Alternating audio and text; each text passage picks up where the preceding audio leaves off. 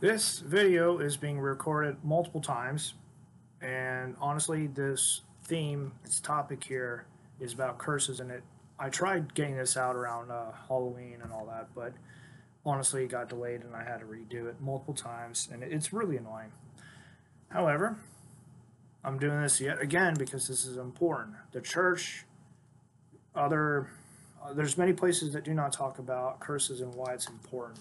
And to be honest, the only reason why I'm bringing this up is because it's not covered. Now, to make this be relevant to your life and all that, like, is whether or not you've been cursed, you're in contact with people who do witchcraft, black magic specifically in regards to putting curses on other people. I doubt anyone who's actually, you know, I doubt the more popular people probably don't have to worry about this, but honestly, you never know.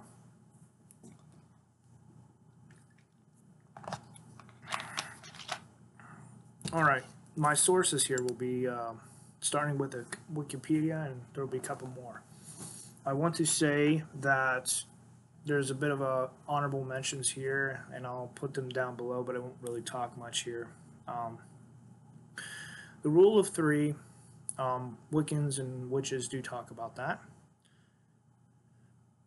The simple explanation is, whatever you do will come back on your head 3 times, whether it's good or bad. That's just very brief summary. That the World May Know series is, they do a very good job on biblical translations and making you like these videos that they have done. And even though it's an older series, it's interesting to see how things come to life with what they talk about. They don't really talk much specifically about curses, but an honorable mention there because of the good content and the fact that when they talk about God and their videos that include Him, they do a very good job describing how God interacts with the other people. And it gives you an idea on how God's approach is with something very powerful. After all, God and Jesus both have used curses a few times.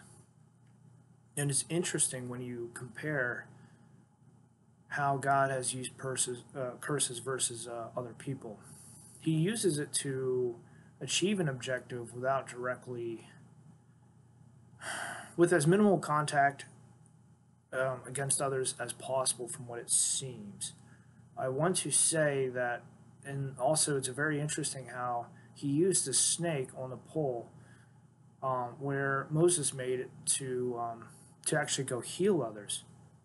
So a curse was used to actually heal rather than to corrupt, to destroy, to cause pain, and all of that. And it's very interesting because it falls in line with what a curse actually does.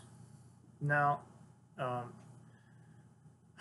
Jesus with the fig tree, when he did curse it, he came back later, and his disciples pointed out to him, since they first noticed that the tree was basically wilted and pretty much dying or dead.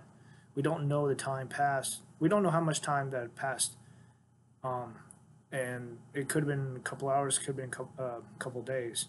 So who knows? But they passed on by and they saw that it was practically dead.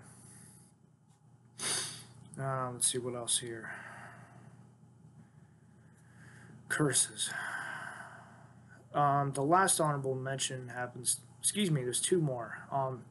Balaam was hired by the king of Moab to curse the children of Israel. And as the story goes, God directly intervened, either directly contacting him or making it so that he could only divine sensing him. This is important because he was a diviner among other things, and that's how he came about with some of what he did.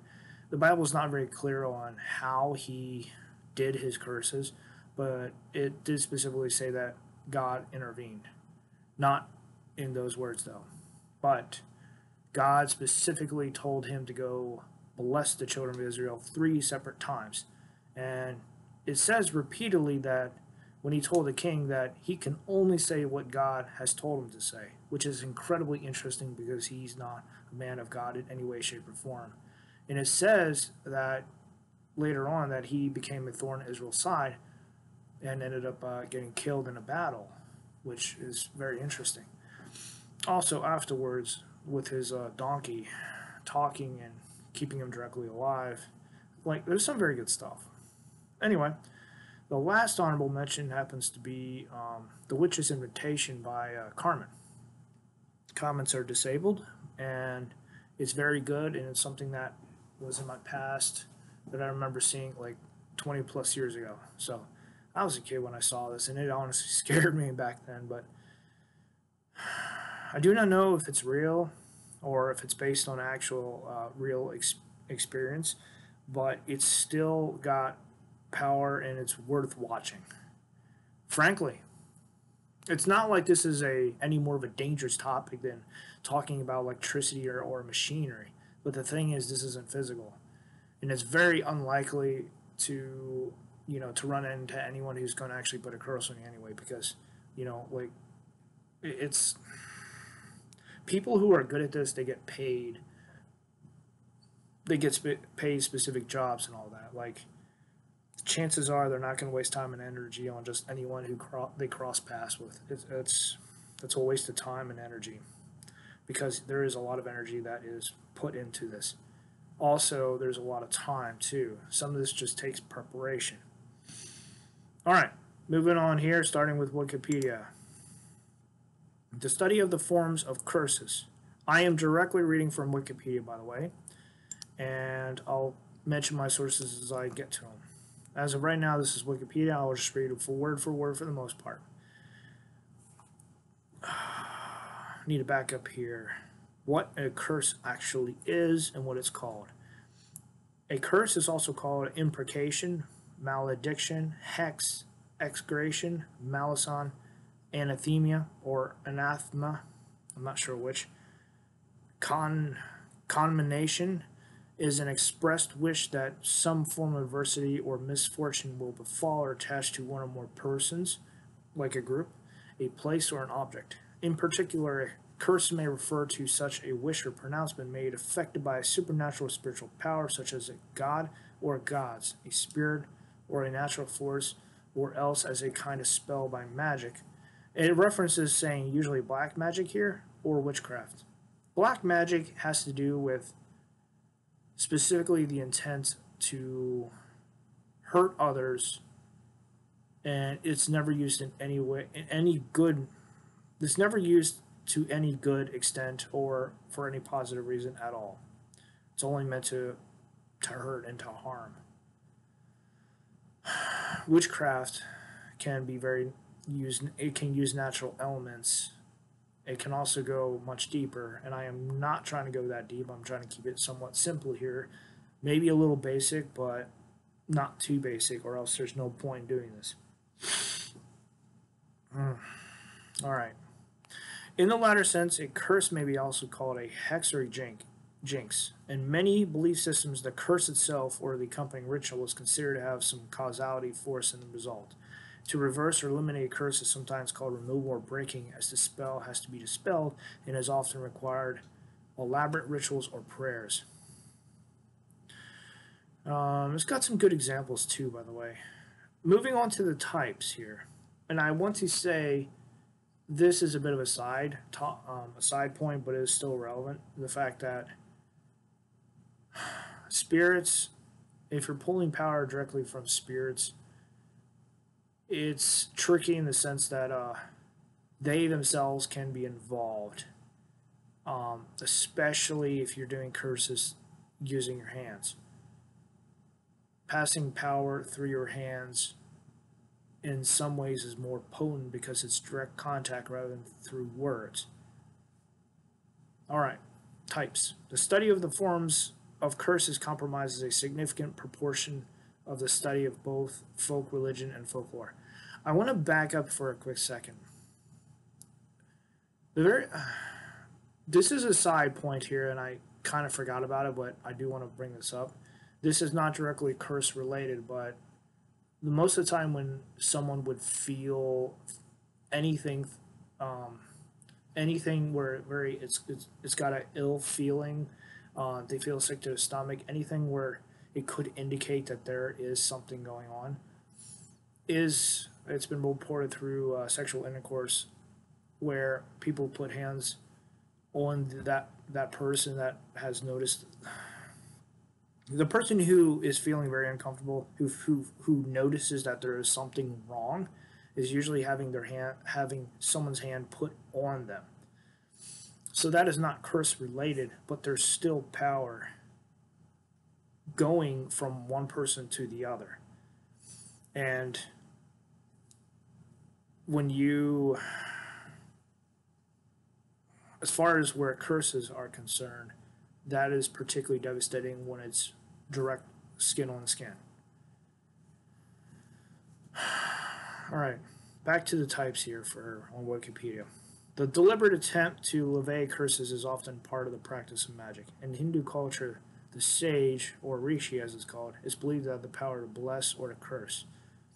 Examples include a curse placed by Rishi Bhrigu on King Nahashu and the one placed by Rishi Devala. Alright, special names for specific types of curses can be found in various cultures. African American Hoodoo presents us with the jinx and cross conditions, as well as a form of foot track magic, which was used by Ramandeep. That's one word, whereby cursed objects are laid in the path of victims and activated when walked over. I suspect walked on by, but that's just me, my thoughts. Middle Eastern and Mediterranean culture is the source of the belief in the evil eye, which may be the result of envy, but or more rarely is said to be the result of a deliberate curse. In order to be protected from the evil eye, a protection item is made from dark blue circular glass with a circle of white around the black dot in the middle, which is remnants of a human eye. The size of the protective eye item may vary. And it's interesting the fact that the protection is reminiscent of a human eye, while there is the source of belief of an evil eye. Interesting. Also, some of these items are very beautiful, but don't let them fool you. You don't want to get anywhere near them. Also, I want to say, when it comes down to protective devices, there are such things as good luck charms, and I want to say there's much, much more. I saw a picture on this Wiccan page that I follow, and it had quite a few different examples of protective items, and it was all the way from like rings to necklaces to bracelets and stuff, and it was quite amazing. And there was quite a bit of talk about natural stones that were used too. Very, very interesting stuff. All right, back to the last type of magic talked about in different cultures. German people, including Pennsylvania Dutch, speak in terms of hexing, which is a German word for witchcraft, and is a common hex in days past that was usually laid by a stable witch who caused milk cows to go dry and horses to go lame. Interesting. Well, just the fact that something like that would happen to go make to go affect things on such a small scale. I don't know how big the scale ever got. I don't really know, but the fact that it's recorded here must mean there's some matter of importance for this. Now the next topic here would be the Bible. I mentioned some of that in the beginning already. God using the bronze snake to go heal, and it is very much like a curse because whoever looked upon it were healed. The fact that God ended up cursing humanity, which came about through the actions and explicit disobedience, that right there is very interesting because, as I surmised months and months ago, either what is evil is directly attached to the human body, or it's something that the human body grows up with that is not directly a part of them. when you look at how people live and you look and see the different types of people and like their lives and stuff, it's it's very clear that some people are affected very differently by what is good, what is bad, and any type of variation of that. Let's see. I already mentioned all the other ones, so I'm not going to repeat them. The Bible here. According to the Catholic Encyclopedia article Cursing, the Bible depicts God cursing the serpent, the earth, and Cain. The interesting note about Cain is God put a curse on Cain, but not directly about him, but whoever would so take his life would get permanently cursed. Similarly, Noah curses Canaan, and Joshua curses the man who should rebuild the city of Jericho because it got destroyed. And yeah, he put curses on the foundation. He specifically talks about, like if someone would start it, they would, and he explains about what would happen, and then whoever would finish building it, this would also happen to them as well. Let me see here. In the various books of the Hebrew Bible, there are a long list of curses against transgressors of the law, which is found in Leviticus 26 and Deuteronomy 27. The 10 plagues of Egypt preceding the 10 Commandments can be seen as curses cast from the rods of Aaron and Moses, acting on instruction from God of Israel. It's interesting to note that those were specifically activated, but beyond that, it is assumed and believed that they were very quick, that these curses were very quick, with the exception of the death of the newborn, the death of the firstborn, where that happened at night, and that was specifically tied to the angel of death, which I think is partly where the Grim Reaper could come from. Side comment. In order to enable the enthralled to come free from the yoke of enforced serfdom, slavery, and the like. So curse is used to show, it's a twofold here. It's used to, and yes, it is used to show that God did exist and had power back then, but it was also used to show just how much more powerful he was compared to the other gods